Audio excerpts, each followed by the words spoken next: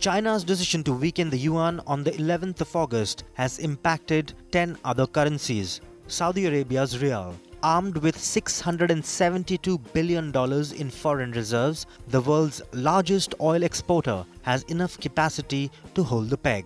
Turkmenistan's manat. The oil exporting nation devalued its currency by 19% in January. Stockholm-based SEB forecasts a further weakening of 20% in the next 6 months. Tajikistan's Somoni. The nation has close ties with Kazakhstan, which accounts for about 11% of trade, and SEB expects a depreciation of 10 to 20%. Armenia's dram.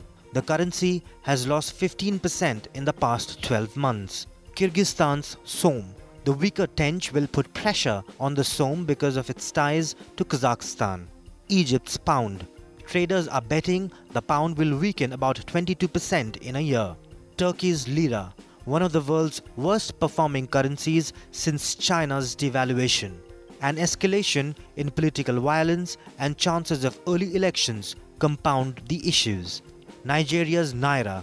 Trading in forwards indicates the currency will fall more than 20% against the dollar over the next year. Ghana's cedi. Its main problems are mainly fiscal imbalances, rising inflation and increasing debt. Zambia's kwacha. The country is heavily exposed to China as copper accounts for about 70% of exports.